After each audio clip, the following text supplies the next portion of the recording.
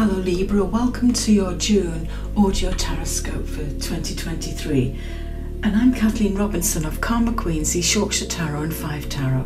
And just before we start, if you'd like to have a tarot card reading with me on a one-to-one basis, why not email me at karmaqueens@gmail.com. So back to your reading, and this month you've been brought the Ten of Swords reversed, and it's about just taking one step at a time, because it indicates that you may finally have reached a clear and balanced perspective about your life and its immediate circumstances. So take that one step at a time and trust yourself. And you may have recently come through a difficult time, and indeed the worst may be over. You've come up with some solutions and plans to improve your situation, and that's a good thing. Just be sure you don't make the same mistake which contributed to the problem that you just solved again, and be sure that you see your own role in the matter. In terms of work, it could indicate a serious problem in your workplace.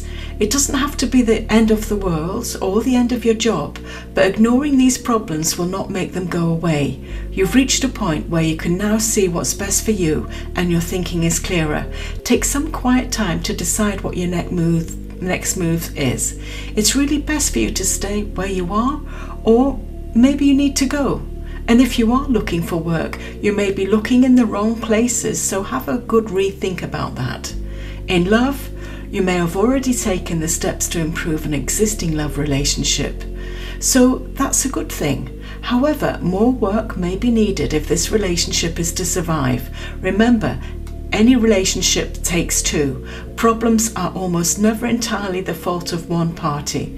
And if you're looking for love, it's possible that you think that you're more ready for a long-term commitment than you actually are. So give this some deep thought. You don't have to conform to society's expectations unless they're truly right for you. Financially, it can indicate that you have taken some constructive and important steps to improve your financial situation, and that's got to be a good thing, because it's easy to fall back on the old bad habits.